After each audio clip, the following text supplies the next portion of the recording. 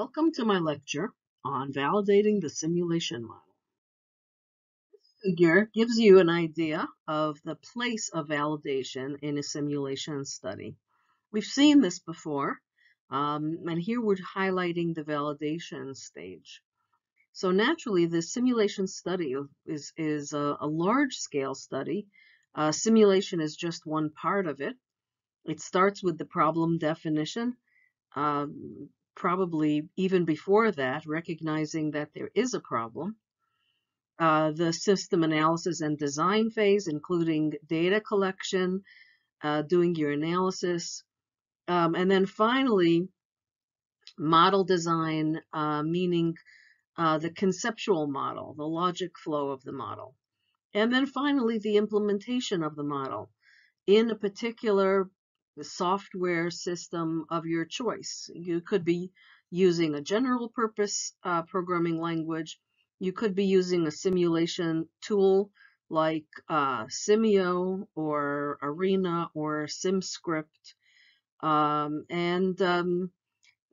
there, you look at what your input to the model will be, the input data. We've done that. The programming part, we're actually doing converting the model from a conceptual model to a runnable model.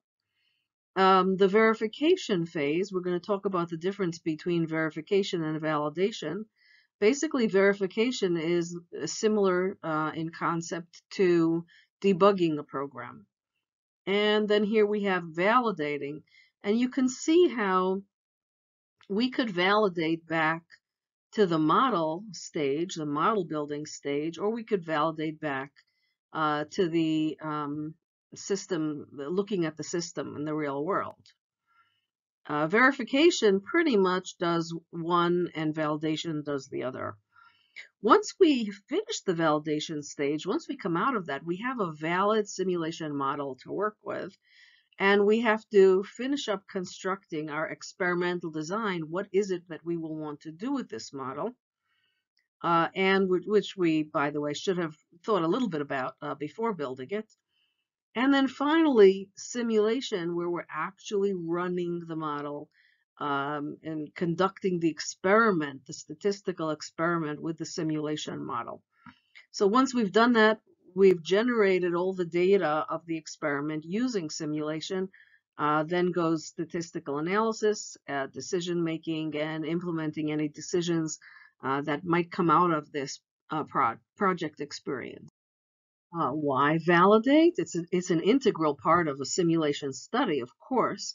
What's the purpose of validation? Why does it have such a solid central place in the study? Well, of course, we want to produce a better model, and validating the model will help us to do that. It'll also help us to determine if the model that we do have is a good one. So it helps us to prove model credibility.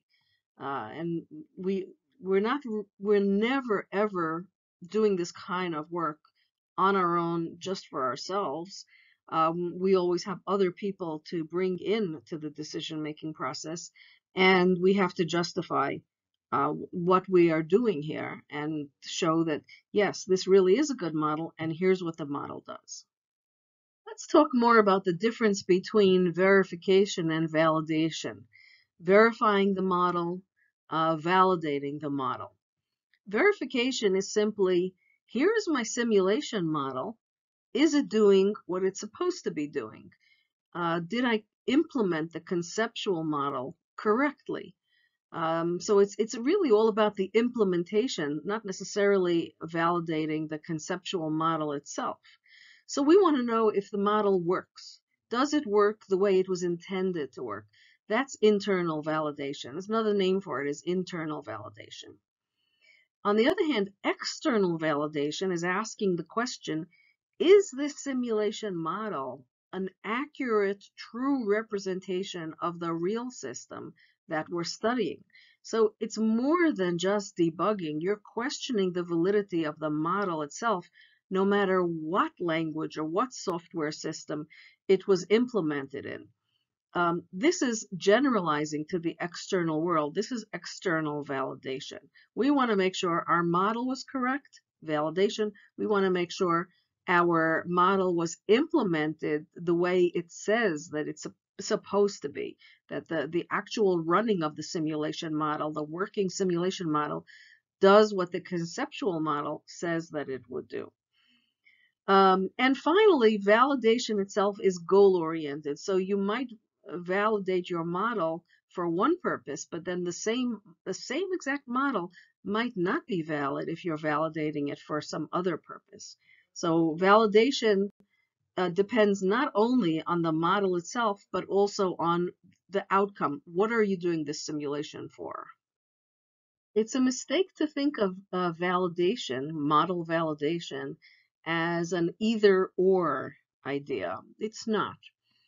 There's a degree to this notion of validation. Can you absolutely say for certain that a model is valid? No. Same way you can't absolutely for certain say that a program is 100% bug-free, because that will never happen. And similarly, a model, and in particular a simulation model, you can never absolutely say for sure with 100% certainty that your model is a 100% valid representation of the real world. If you think of validity as going from 0 to 100, then as the validity of your model goes up, well, of course, the development cost of the model goes up. Your model becomes increasingly complex in order to mirror the real world.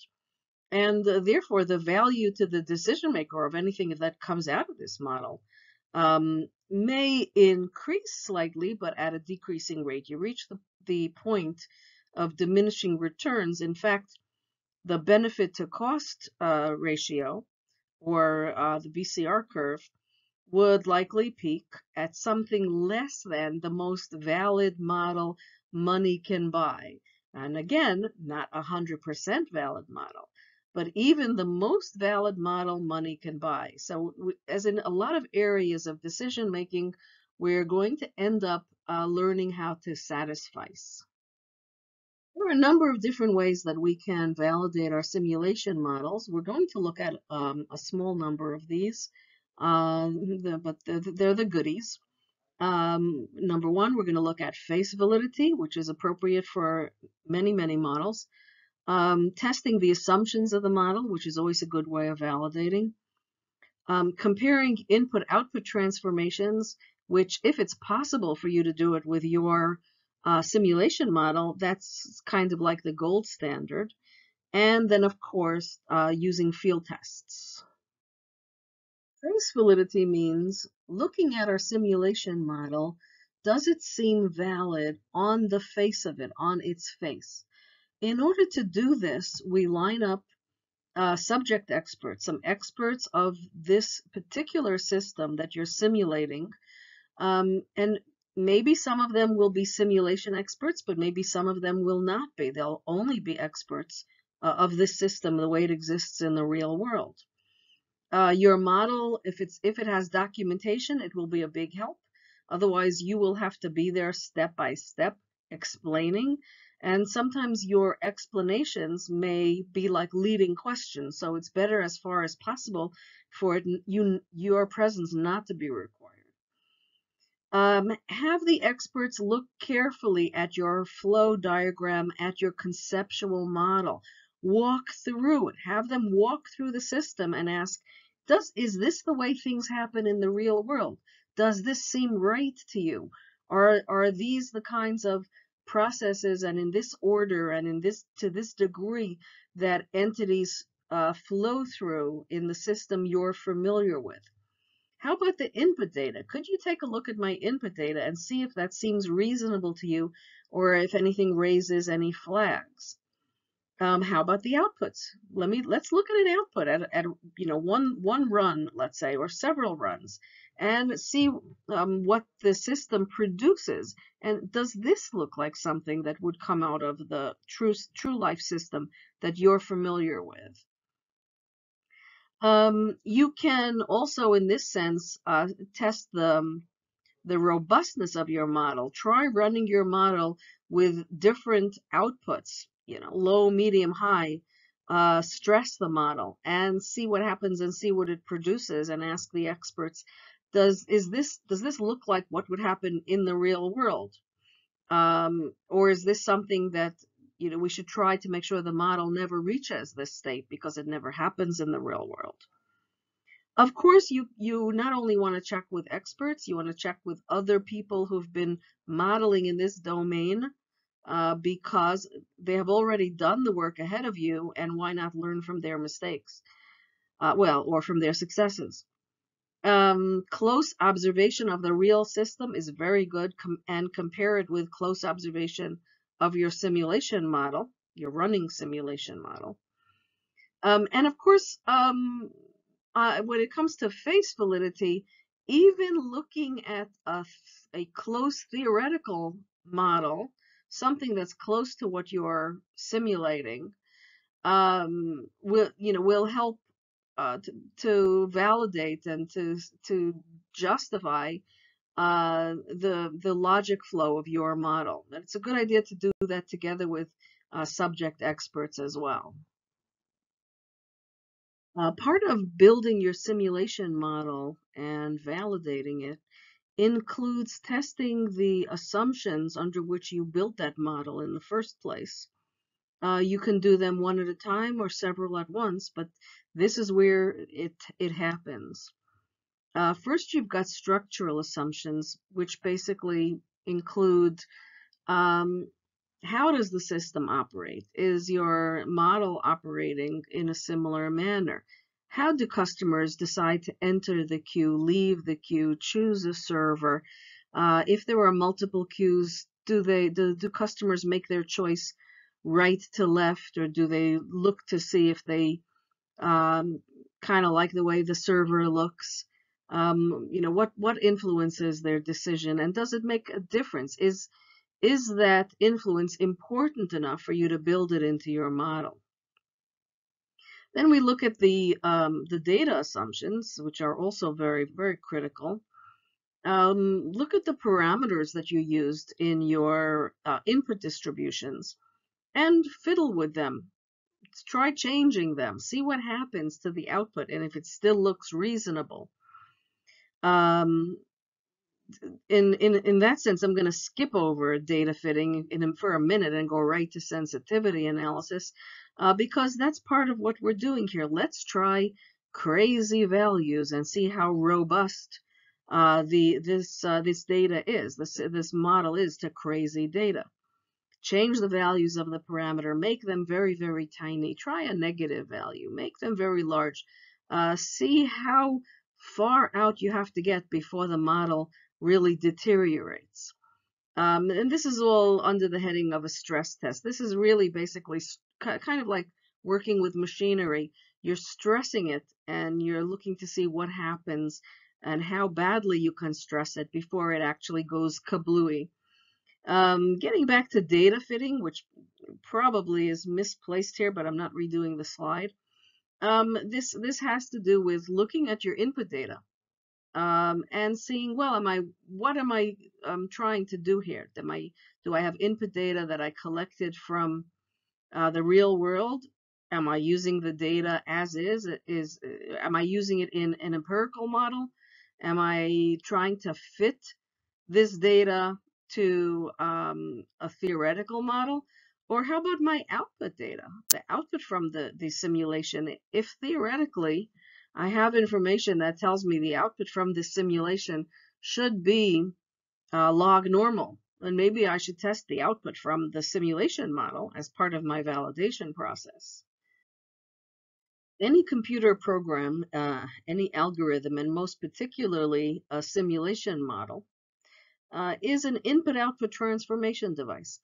It takes input, runs it through some kind of processing, and produces output. And indeed, the real-world system that we're simulating is the same. We look at the inputs, and then we look at the outputs. So the real system is also an input-output transformation device. We could have a stream of inputs, and we could have a stream of outputs from several systems or from the simulation model and the system that it's trying to model. And we can compare them in some way. And if they're close enough, we can declare the simulation model to have been validated. Well, declare is a little bit strong, but you know what I mean. It's a matter of degree. So how do we do that? Well, one way is to look at this like a Turing test. Remember that a Turing test is looking at a computer program and trying to determine if the output that's produced by the computer is indistinguishable from behavior that the human would be capable of. And usually it has to do, you may have seen the movie The Imitation Game. So it might have to do with taking some sort of input, simple input, producing an output like this person who just spoke to me is female or this person who just spoke to me is male, and see if the human user and the computer produce relatively similar outputs over the course of several trials. And so we can look at the output from the simulation model and look at the output from the real world and say, well, are they indistinguishable? Do they look about the same? So that's the Turing test in simulation validation. And then we have something that you might call predicting the past. We have a model of a real system, but we also have the data from this real system, the input data and the output data. We can use the input data as real input data from the real world into the computer simulation model. So in other words, in this case, we won't be sampling from a distribution that we have fit to the data. We'll be using the actual input data itself. And so the two input streams are the same. And now we look at the output. And how do you decide if two groups of data are the same or different? Well, we've all learned about the t-test, and it might be, indeed, it might be a paired t-test, because for the same input, we have two different outputs, one from one system and one from the model. And similarly, if we don't collect enough of a sample size, we can use a non-parametric two-group test like the Kolmogorov-Smirnov in order to compare output probability distributions. Finally, we know that when we create a simulation model, there may not be a real model to look at, to either do a Turing test or a t-test, or and look at the input-output transformations, because the real system didn't exist. I might be creating my simulation model because we need a lot of data before we build a very, very expensive system. It could be we already have the real world system, but we're planning to make very costly changes to it. And so we want to run the simulation first. So there are a few things we can do. Obviously, we can't compare our simulation model to the real system in order to validate it. But we can possibly simplify the simulation a little bit so that it's close to an analytic version of our model, let's say an analytic approximation, and compare that with the real system. And then when that's with the simulation model and the analytic approximation, and if we can get that validated, then we can bring up the simulation model again to where we want it. And in the case where we're looking at an alternative system, we could model the current system and do the comparisons to the current system and then make the changes. So we won't know that the simulation model really is valid, but we will know it's valid to the system as it is now, and that may be good enough once we make our changes to look back and say, well, here's how the system seems to change from what we have today to what we will have based on the simulated model.